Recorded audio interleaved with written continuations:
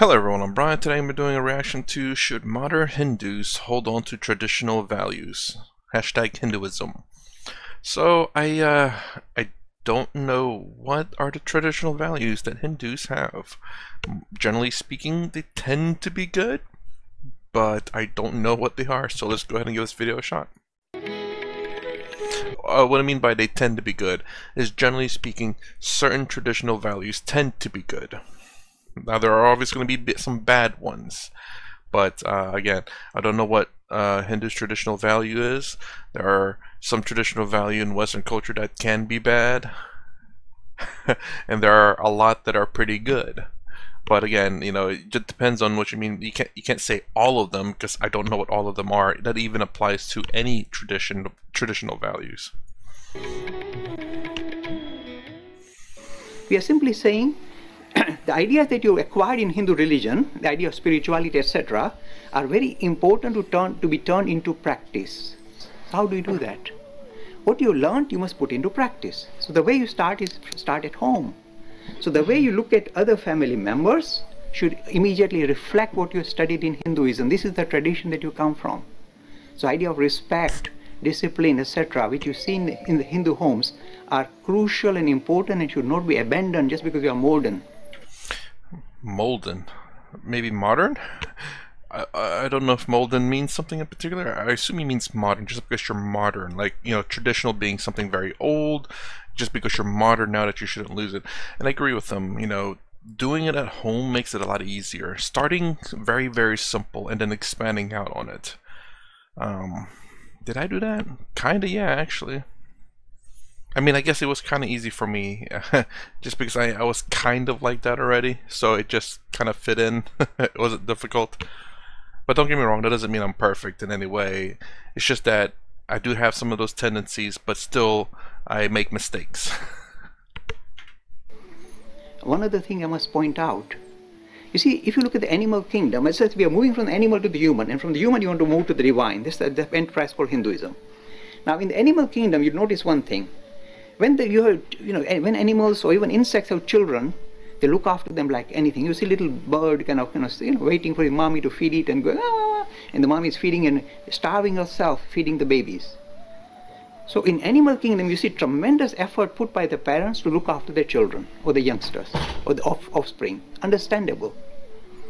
Now we have moved from the animal to the human kingdom. Unfortunately, the same thing continues to apply. But in the animal kingdom, you know what's the difference? In the animal kingdom, if you are an elderly person, so an elderly lion in a pack of lions, they will cast you aside. They won't let you share the food when they go hunting. They say you are outdated. So they'll throw you out of the pack. In the animal kingdom, they don't look after the elderly. They cast them aside. They only look after the babies. But the elderly people, they're seen as unnecessary, they're cast away. Hopefully, when we enter the human kingdom, we have learnt of a lesson, and we don't say, okay, only children are important. Who cares for the old age people? Who cares for the elderly, the parents and the grandparents? Chuck them in the old people's home. See, we have just followed the animal example. In the human kingdom, the way you judge yourself, look, I'm telling you, in any family, I'm telling you, and you can check out your own families. The amount of time and effort you give towards your children or towards your offspring should be matched by the time and effort you give to your elderly people in your family. Check it out in your families. You'll be surprised. 90% of the Hindu homes will go out of their way to look after the children. The parents will starve themselves to take the children to the tuition and take them to the top schools and drive them up and down. They'll kill themselves. They'll starve themselves for you to come to Eton. But when you look at the way they look after the elderly, they're cast aside. You hardly see them once a month or once a week. When you see that, I'm telling you, they lost the Hindu value, the Hindu plot. It's not only you look after your children, you look after your elderly at the same time, the same dignity, the same amount of effort and money, time and money spent on them. When you do that, that means you evolved out of the animal kingdom into the human. Otherwise, you're still operating in the animal kingdom. You moved into the human kingdom. See, I'm just showing you human values, the Hindu values. We should not abandon them just because we are modern and we say the Western society doesn't care. So why should we care? This is your tradition. This is your deep ideas. Not only look after, in animal kingdom you look after your children. In the human kingdom, children as well as your elderly family members. You must do that. free e-learning course. Okay, I will say, well, of course it depends on which animal kingdom, but generally speaking, it's right. You look at the lions. If not even if you're too, even if you're somewhat old or weak, you would be in the lions part. You will get kicked out by younger or stronger lions. But you look at the elephants. Although I've been watching nature stuff lately, so this is kind of amazing. This cropped up. It's how ironic. But anyways, I think in the elephants, it's a matriarchal-led society, but I think the males are kicked out. But the elderly females, I believe they stay with the older females stays the leader of the pack. I guess just whenever they die, then the next older one will lead the pack, I think. But I am curious about the male elephants. I think they're kicked out. So not quite the right thing to say, but kind of.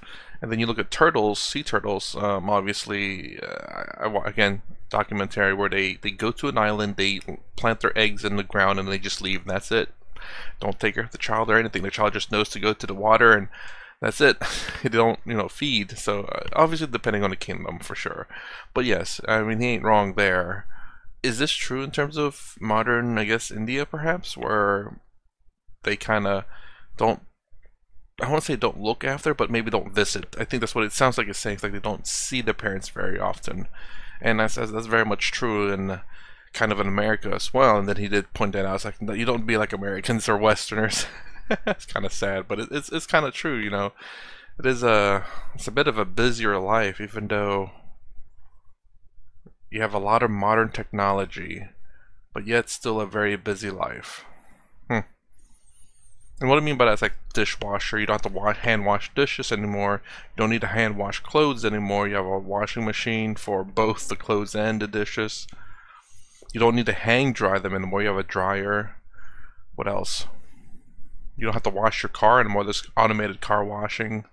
Like there's a lot of things that's automated in the house now. You don't have to vacuum your house anymore. There's automated robot vacuums that'll map out your house. Depending on, there's a couple of different methods. There's one video camera, there's one with LiDAR, which is no camera, it's just a laser that maps it out and remembers it. So it can vacuum your house. Can't do the walls yet, so. But yeah, it's kind of crazy. A lot of things are being automated and being very easy, yet somehow we just don't have time.